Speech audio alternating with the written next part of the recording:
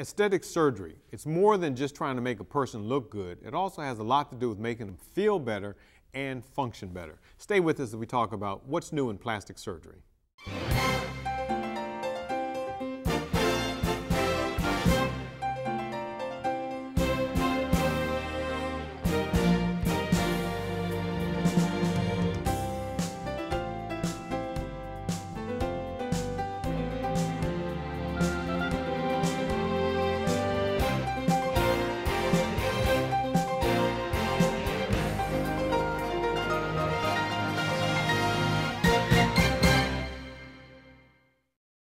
Kentucky Health addresses the healthcare concerns of all residents of Kentucky and surrounding states. It was created by Dr. Wayne Tuckson, a colorectal surgeon practicing in Louisville. Here is your host, Dr. Wayne Tuckson. Hi, and welcome to another segment of Kentucky Health. Today we're going to talk about plastic surgery, specifically aesthetic surgery, improving the way we look and hopefully impacting on the way we feel. With us today is Dr. Nana Mizuguchi, who's with Calabrese Plastic Surgery Center. Nana, thanks for being with us again. Welcome, Dr. Tuckson. Seems like you and I have been talking about this for a long time already. Yes, sir. You know, it's exactly what you said. Back in the 80s, plastic surgery was really thought of as only for the rich and the wealthy and the movie stars. And as a matter of fact, Joan Rivers recently made a comment about that, and she made millions of dollars making fun of herself having plastic surgery. But today she said, you know, if she came out with those jokes today, nobody would laugh because plastic surgery is very common, it is very available, and it is affordable for many people today. And there's a significant impact or improvement not just on their, you know, physical appearance, but also on their emotional well-being. Now, I've seen a lot of people talk about doing, and I should say in quotations, plastic surgery. And I wonder, are they really plastic surgeons, or they really been trained in this sort of thing? You know, you hear the aesthetic surgeon, this and that. Who should we be looking at if we want to get something done? I think that, you know, you bring up a really good point. You know, plastic surgery is a very, very complicated field. It is very difficult to, it's different than, for example, taking a gallbladder out, which can also be a very difficult procedure in itself. Trying to make somebody look good or pretty is very difficult because it depends on the person who's looking at you. So I think that you definitely want someone who's well trained. You definitely want to have someone who has some board certification, and I would recommend someone who's board certified in plastic surgery. And also look at their credentials, look at their before and after pictures, look at their, or talk to patients who've had surgeries or procedures from these other so-called experts, and then, you know, make your decisions wisely.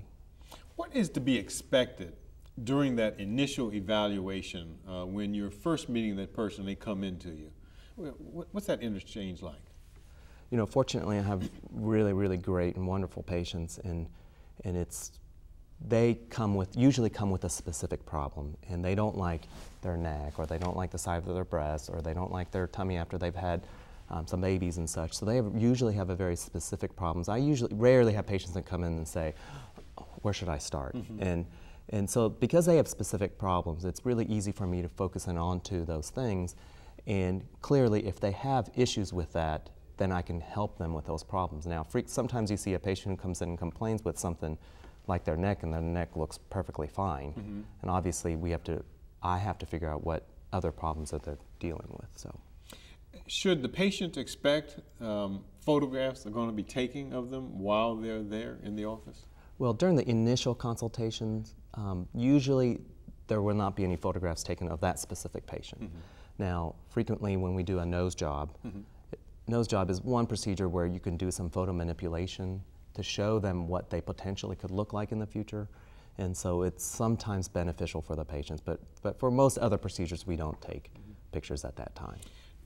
I have this vision of you're sitting in the office and someone comes in with a picture and says, I want to look like this. No one's going to come in with a picture of me saying they want to look like me, but I mean, you know, so how does that work? I mean, is that what somebody does? That's really actually infrequent, even though it would seem like that's what somebody would do. I see that happen probably less than a few percentage of the time. Most people come in with very realistic expectations of what's possible. Sometimes with, again, going to nose jobs, or rhinoplasty, they will bring someone else's nose, a picture of some movie star's nose, and say they want to look like that. And obviously that's not something that's really even humanly possible. Even if it was, quite frequently that nose will not fit correctly on your particular face. So these are the kind of things that, fortunately, my nurses are very well trained at my center, and they kind of go over all this before I even talk to them. Wow. So I get a pretty well informative and well-educated patient. Well, you were kind enough to bring in some photographs of some patients that you've treated on, and with their permission, to allow us to take a look at them. And I'd like to remind our viewers, we'll be looking at some body parts. I don't think anything should be found offensive, but I do want to tell you that we are talking about a healthcare show, and we're going to talk about reconstructive surgery. So with this first person, what is it that we're looking at on this slide, if you could describe what we're looking at? So the face that they have is what, on the left-hand side of that screen is what? Right, so the left-hand side of the screen is the before picture, and the right-hand side of the screen is the after picture. And this is a really, really wonderful lady who complained about, you can see on the next picture, about her neck primarily. And also she just had this very tired appearance. And so for her, whenever I talk about facial aging, you know, there's three aspects that I really focus on. And one is the quality of the patient's skin. You know, young people have that beautiful glow in their skin, and we kind of forget that. And so the first and most important thing, obviously, is to protect their skin, and then do some type of skin treatments, whether it's topical agents or chemical peels or lasers, to improve the quality of their skin. The second thing is to deal with the relative excess skin that they have, and it usually collects down in the neck area, and that's usually a surgical procedure, and generally it's some type of a facelift. And lastly, this is something that's really evolved since I've been in practice, is the emphasis on replacing volume. And all you have to do is look at young people, look at your children and such, and you'll notice that young people have much more volume in the upper part of our face. And it really wasn't until recently that we had a lot of different products that are available today. When I started my practice in 2003, basically there was Botox, which was a neurotoxin, which helps to paralyze muscles, and great for the frown lines and around your eyes and such. And there was collagen, which really didn't last very long, lasted maybe 2 to 3 months, and people didn't really like to be stuck every 2 to 3 months. You're just injecting this under the skin? Injecting under the skin, right. And then first came the hyaluronic acids, such as Restylane and later Juvederm and such, that really, they were much longer lasting. And I think patients became more comfortable with using needles to obtain a better look. And from there, because of that availability of different injectables, I was able to use these products to increase volume in the upper part of the face. And this is actually something not necessarily new, but using something that's very reliable like an injectable is great. They're not permanent, they don't last forever. There are a variety of products that may last anywhere from a year to several years. Wow. The best thing is that they're forgiving, they're reproducible, and to some degree they are correctable. And some products like the hyaluronic acids, you can actually inject a chemical that will make it go away if you absolutely hate it. So it's a very flexible procedure, and it's a completely done in an in-office procedure. Sometimes we put topicals on. Today, almost all the products today come with local in them already. So that really helps with the pain level and such. So. What about the old facelift when you're just kind of pulling things back? You mentioned Joan Rivers, I guess, you know, so far. That's not done? Well, it's still done, but it's done in a much more gentler and kinder way. And, you know, a lot of facelifts done in the 80s got a pretty bad name because everybody looked like they were really pulled tight. And they looked kind of funny. They looked alien-like. But today, things are done in a different way. The pull of the skin is up in a much more upward tension, so it's a much more natural way as opposed to in the side.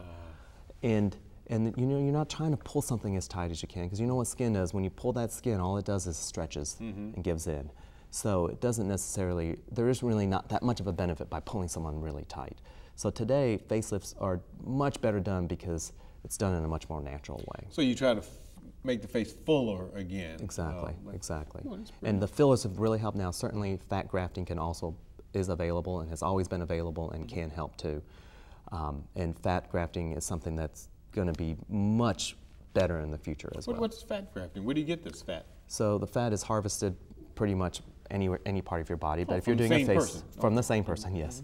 And usually it's taken from their stomach or from their hips, or from, or from their thighs, and it is spun down in a certain fashion, and that fat is used to place back into the face. Now, traditionally, there's been some controversy about how much fat will be absorbed, and sometimes it could be lumpy and such, but with more advanced techniques, and in the future, we can look for stem cells and such that will enhance the fat survival rates and can have a significant impact, because harvesting your own fat, it's a lot cheaper than using a product that some pharmaceutical company has made. So, because some people have plenty of fat to donate. And in the face, you don't need very much. You need a few cc's. So. Well, that was a very kind way of putting it, not calling the rest of us all fat.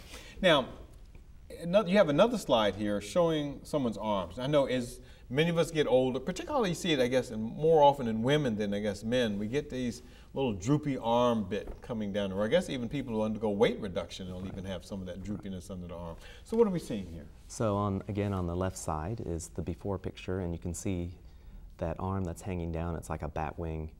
And on the right side is the after picture after what a procedure called arm reduction or brachyplasty. And in that procedure, you do have an incision that goes along the bottom part of your arm, and it goes down into your axilla. But you can see the significant improvement on that. Doesn't limit the person's movement of the arm at all? Just still moves pretty? Moves beautifully. They do very well. What's nice about that particular procedure, traditionally the incision was placed in the inner arm. And believe it or not, that inner arm, if you notice that skin on that inner arm is very thin, so the scars would end up being like an inch wide. So yes, their arms are smaller, but they had a scar that was an inch wide that was very hard to hide. Every time you raise your arm, you can see it. So now the scar is placed in the back.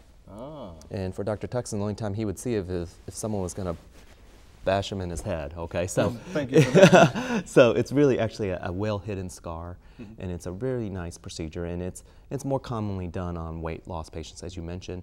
Usually, generally on patients who haven't lost that much weight, liposuction may be a better alternative.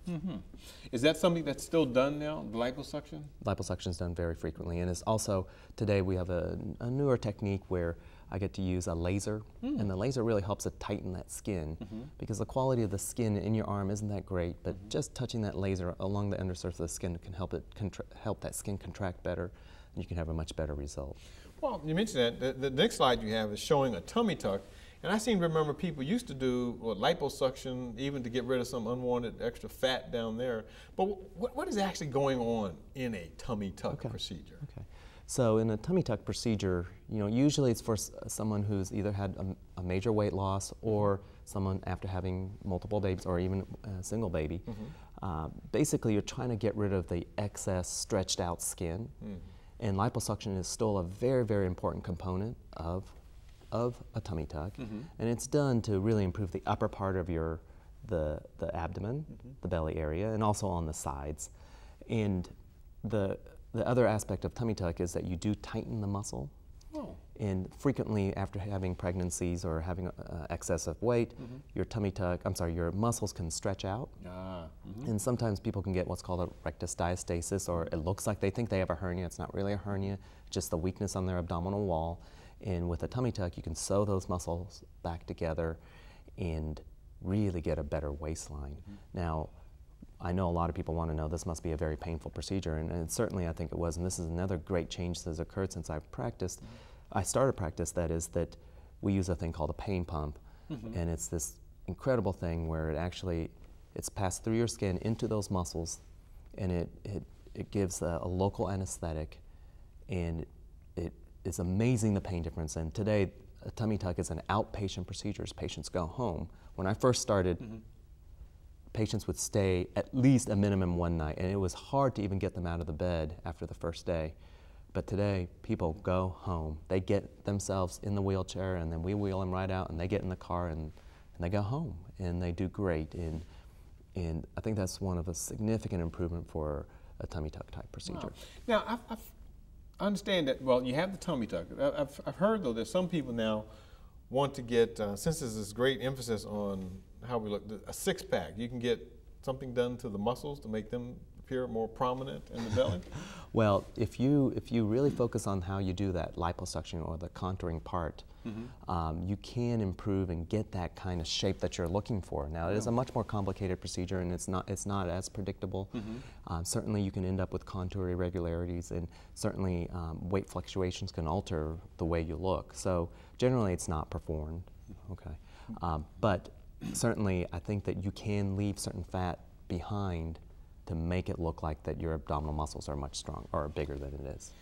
I think when a lot of us think about aesthetic surgery, once we get past the face, I think the next thing seems to be breast, either making breasts smaller or making them larger. But I think larger seems to be the one that I hear more about. What's going on with that? Now, I know you brought along some products here. Can you tell me a little bit about that and some of the techniques that you have available to you for altering the shape of the breast? Sure.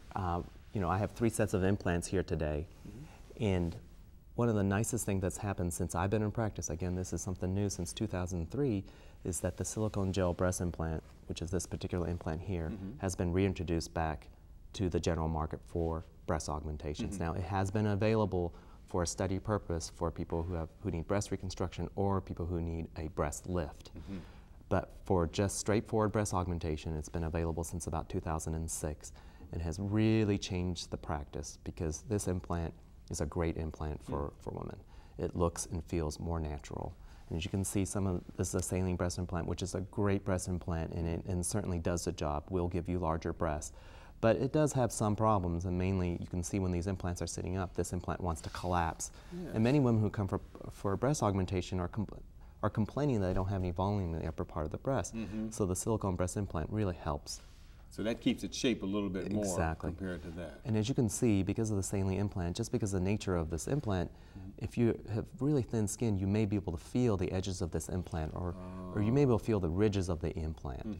And silicone implant will significantly decrease the risk of that. Now, this is the 3rd type of implant. This is the cohesive gel or the gummy bear implant. This is still an investigational implant. I am a clinical investigator for this implant. It is used primarily for breast reconstruction and for people who need revisional breast surgery. And this is silicone as well, but it's much more stiffer, much more like a gummy bear. And you can see that it maintains the upper pull even better. And it has even less wrinkling. So people who have severe wrinkling, for example, if you have breast augmentation with saline initially and you have wrinkling, and then you switch to silicone and you can still feel the edges, then this implant potentially could be a good implant. The downfall for this implant is a little bit firmer implant than this particular implant. What about the old tram flaps, or that's gone the way of the dodo, or? Well, for breast reconstruction, I still think that autologous or using tram flaps, using your own body tissue is still the best. That's bringing what, the rectus muscle up? Exactly, correct. Now, today there are much more sophisticated procedures like a free tram or they call it a deep procedure, where they're actually not even taking any part of the muscle, and they take it completely off your body and reposition it back onto your chest. Now, again, this is primarily done for breast reconstruction, and I still feel that that's the best way to do breast reconstruction. However, there's a small window of people that really qualify for that. If you're too thin, you don't have enough tissue. If you're too big, then you have too much tissue, and it's too hard for that blood supply to be adequate to survive, for that flap to survive. Now, when you put these in, what do you slide them in surgery, or how do you get these in? Certainly, there are many different incision points for a breast augmentation, and the primary one I use is at the fold, but there are other incisions under the breast fold. Yes, under the breast fold, and certainly you can place it through the areola, or through your arm. Now, saline breast, one of the advantages of saline is that you can, since they don't come pre-filled. I actually can fold them in so you can get them through a much smaller incision. And after they're in, there's a little valve here that I actually put the implant, add the volume through it. And that's another advantage of saline implant, is that if you have little differences, I can add and correct that small differences, while silicone comes pre-filled and they're set on their sizes. Okay. Now, silicone, because it comes pre-filled, it does require a little bigger implant. At our center at the Calabrese Plastic. So you got to make a little bit bigger incision. Bigger incision, right. right. In there? I see. At the Calabrese Plastic Surgery Center, we do have, for certain cases, if we want to try to minimize that incision, especially on someone who has a very small chest wall, there is a special sleeve that we can use to actually place that implant in. And so that can make it. And you know, certainly you have to have an incision to have this procedure, and certainly these implants have to be able to fit in it. And certainly with this type of implant, you have to have even a bigger incision because this is a much stiffer implant and much harder to get it in. Now, just looking at this seems to be the more realistic shape, because breasts will sag some, but those seem to sag more than I would anticipate a normal breast would. So certainly, you know, because these implants are placed under the muscle. Now, the other option is to put the implant on top of the muscle, okay? But I think the best option is to put it under the muscle, and you can see just by placing it under the muscle, it creates this kind of teardrop kind of shape. So it does naturally create a teardrop type shape. Now, you did bring up another good point, which is that in the long run, this type of implant in the future maybe, hopefully will be available. I don't know when it will be available. It's available in Europe. And there's other types of breast implants that are similar to this that will be available maybe in the future. That may actually be better because it tends to maintain that shape, so it doesn't put so much pressure on the bottom part of that breast. Let me ask you now, you've alluded to it a couple of times, but what is different about plastic surgery today versus, say, just 5 years ago? That's great. You know, for breast surgery, for us, the biggest thing, like I've talked to you right now, is the reintroduction of the silicone gel breast implant. But another thing for us is the ability to use imaging to try to predict what you potentially could look like after having a breast augmentation. And in our place at our cosmetic breast center, we have a device where a woman will come in and they would stand in front of this and they will instantly take a 3D image. And from that, through a computer analysis and such, they will have a 3D image of you, and then you get to select the size implants that you want, and you can see a progression of different size implants. Now, we still do the traditional method is where we try the implants on top of your chest over a bra, I'm sorry, under a bra, and then we come back and look and see what size that you would like to be on this device. But it's actually a very nice way. It's just another way for patients to be able to see what they look like, because the biggest question they always have is, what am I going to look like? And it's hard to predict, but this device is actually pretty good at predicting what you'll look like. Does that work for other things, for the face or the tummy things too? You know, with photo manipulation, you can do for the tummy and the face, but yeah, you can do for the face, like in the neck and such, but it's just a little bit more complicated. This procedure that we're doing for the breast is actually calculated, like for the specific implant by a specific implant maker to the level of even the different types of the implant that device maker would make, not only just saline but silicone, but the sizes and shapes.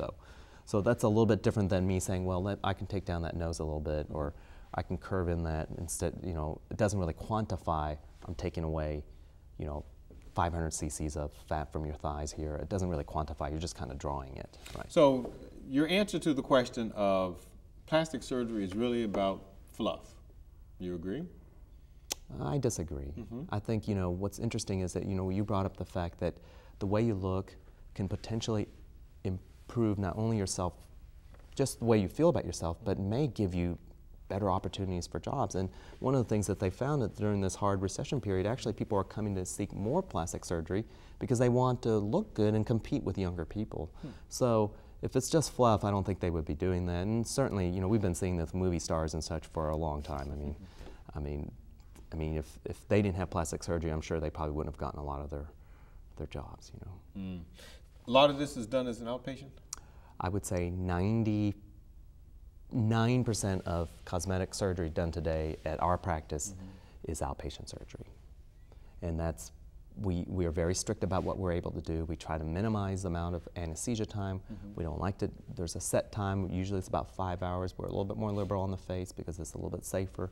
We look at your health condition. We're trying to do something that's very safe, and safety is no question. Dr. Calabrese and I, we emphasize safety. This isn't completely an elective procedure, so safety is the most important thing. And that really determines how and what type of procedures that can be done. That sounds good. You know, it's on the surface we talk about aesthetic surgery, and one may say, well, does a person really need it? We see the movie stars and we kind of make fun of them. We talk about people who made fortunes off having had their plastic surgery, and as you talked about, Joan Rivers. But on the other hand, when you look at what the reconstructive surgeons and plastic surgeons like Dr. Mizuguchi do, it is about how we view ourselves. And that is such an important thing, because this is the face that we put out to the public. And it kind of tells you, what we are. And it's important that people feel good about themselves. And there really isn't anything wrong about someone trying to feel good. I do recommend that if you're interested in more information about this, you try to contact Dr. Mizuguchi at the Calabrese Plastic Surgery Center, and the number, of course, is below, or contact your primary care physician or other plastic surgeons that you may be aware of. If it's something that you're interested in doing, get expert opinion about it. I'd like to thank you for being with us. If you want to contact us, please reach us at KentuckyHealth@insightbb.com. And again, Dr. Mizuguchi, thank you, and thank you all again. Thank you.